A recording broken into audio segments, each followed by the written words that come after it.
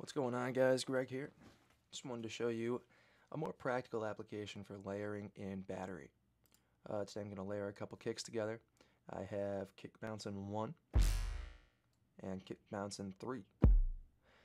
Kick bouncing 1, I don't really like the low end. I think it's a little woofy. I think it would be good for certain applications. I really like a tight kick. So I'm going to go ahead and take out or go down to the effects tab here. Turn on the filter and EQ. This normally low passes or defaults to low pass. I'm going to put it on high pass, and I just rolled up until I felt like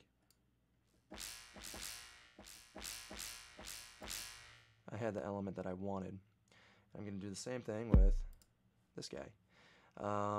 This has a little bit of a high-end click in it. I don't really think we need it if we're going to be layering it with this. So again, turn on the filter EQ. I kept it on low pass and just rolled off until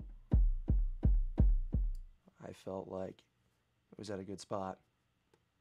And now to layer them together, we're just dragging down on the key range like I showed you in the last video. And when we play C1, you have 2 layered kicks. Alright guys, hope you enjoyed the video. Hope you learned something. And thanks for watching. I'll see you in the next one.